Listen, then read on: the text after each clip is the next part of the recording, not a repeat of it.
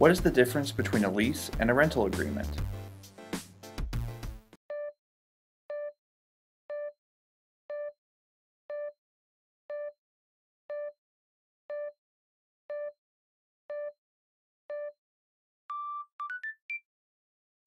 A rental agreement is a short-term contract, usually month to month, that is either a written or verbal agreement.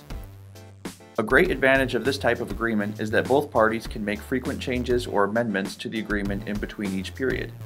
The disadvantage is that there is no security for how long the tenant is invested to stay at that property.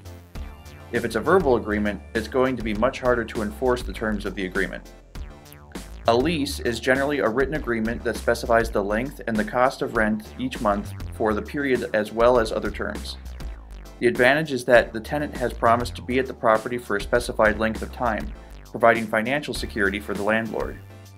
It's also much easier to return to a written lease than a rental agreement for reference when the terms have been infringed upon. Take care when writing up the terms of the lease. You usually will not be able to make quick changes to the terms until the end of the period in that contract.